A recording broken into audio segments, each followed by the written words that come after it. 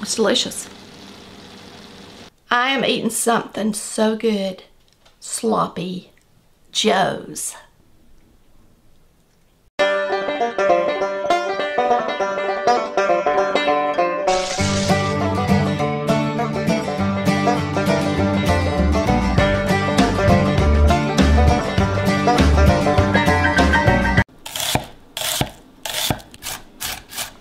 I'm using my little rocker blade to chop these. I bet your mama made sloppy joes. Whose mama didn't? Even if she opened the can of sloppy joe mix, she made you some sloppy joes. But today, we're gonna do it homemade.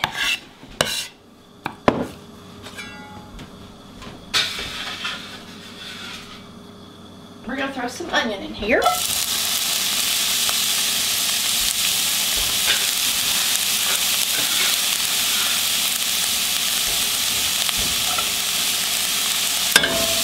And I didn't have any fresh bell pepper, so I had some in the freezer and I just beat it up. So we're gonna pour it in here. We're gonna saute this and fill it so it's nice and tender. And then I'll probably just take it out. That way it won't be swimming in hamburger grease. Alright, while these are sauteing, I like to go ahead and add a lot of my spice. 1/4 teaspoon of chili to this sloppy joe mix. That ain't much, but that's all we want. Just a taste of it, okay? I'm going to put in a whole teaspoon of pepper. And a teaspoon of salt.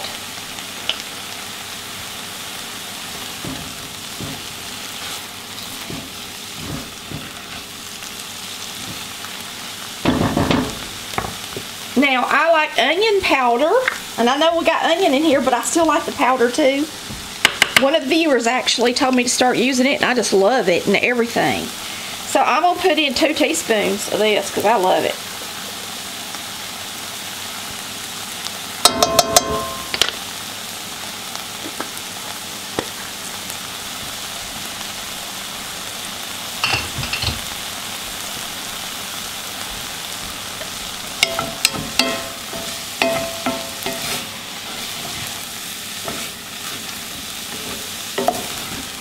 Good already.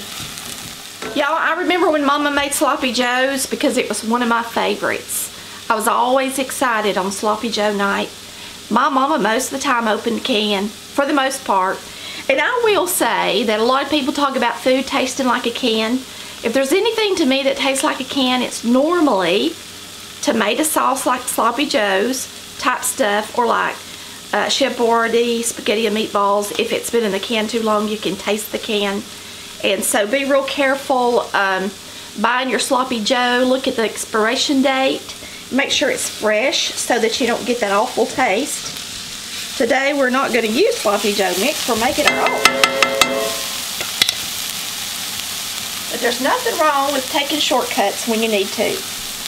Alright, we're going to get this out and start browning our ground beef. And I'm just taking this out so that it's not swimming in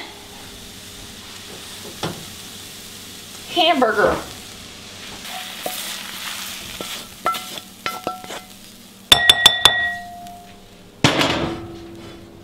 Alright, now we're going to start browning our beef. So we're going to turn the eye on high pretty much, or close to it. And I've got 5 pounds of ground beef, and sure, I'm not going to use 5 pounds. I am only going to use about 1.5 pounds of ground beef for this recipe.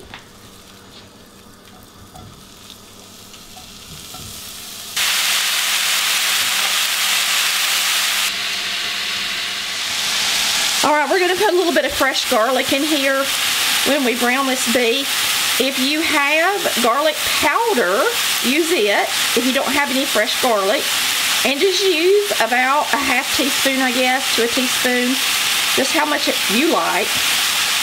My husband does not like garlic salt. If you use garlic salt, make sure that you don't over salt it. You know, you might want to reduce the salt somewhere else.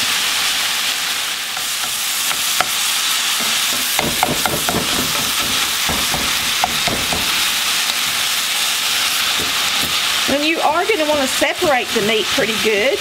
So if you don't have a hamburger separator, I've got one, I just don't have it out right now. Just make sure you smash it down into the skillet and separate it good.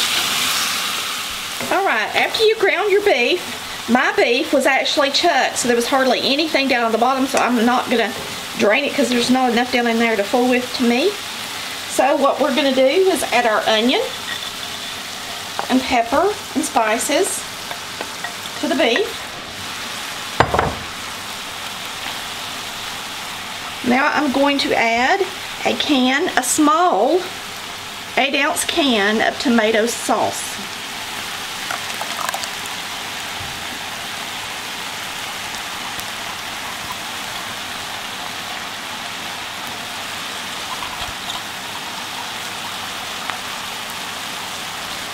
Right now, while you still have your can, we're going to fill it up with the ketchup.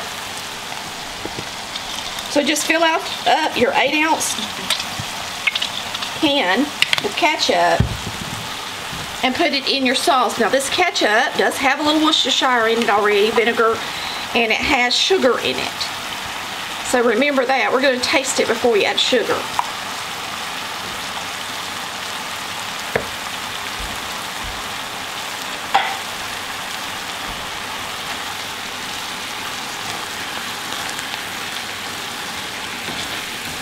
Now I'm going to add a little extra Worcestershire. How would we say it? Don't overdo it. Some people put a little steak sauce in theirs instead of doing it that way. You can do that if you got a little A1 or whatever. You can throw that in there too.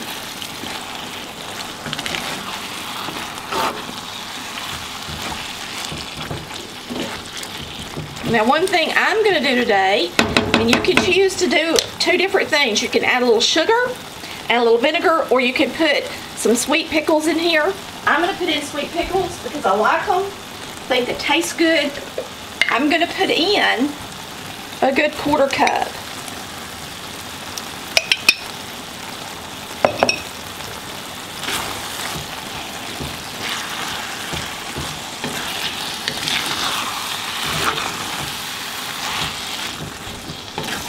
Okay, now we're going to put in a little mustard, about a tablespoon.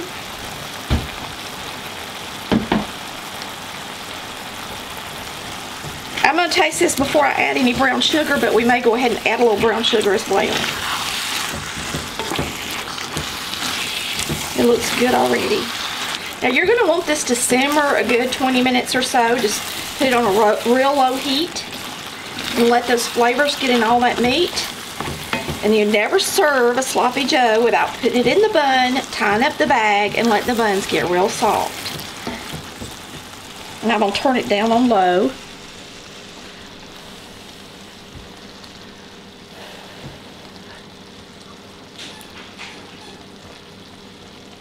It's plenty sweet. It's delicious.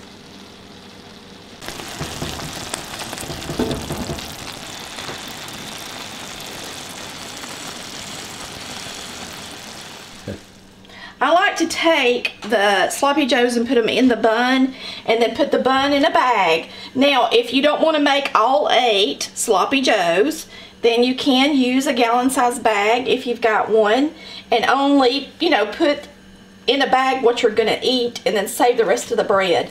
But I'm going to show you how I like to do it.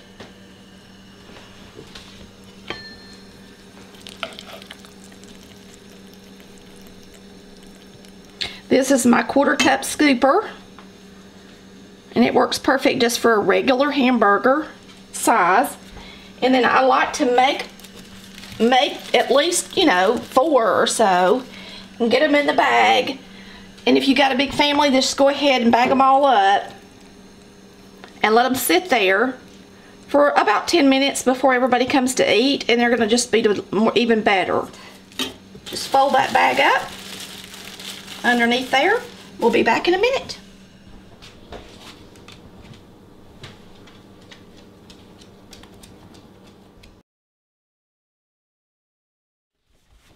What's so fun about eating sloppy joes? You get to have chips, Mama gets an easy night, and everybody gets to be sloppy at the table. Cheese puffs, yummy. See my yummy sloppy joe? Now you don't want to make it so wet that the bottom of your bun is soggy. So don't add water to it, just let it simmer and it'll be just right.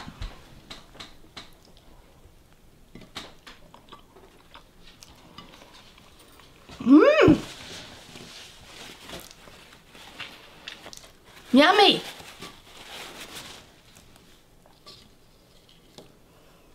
Thanks, Mama. Thanks for watching Collard Valley Cooks, where we cook like Mama did. Bye, y'all. I love ya.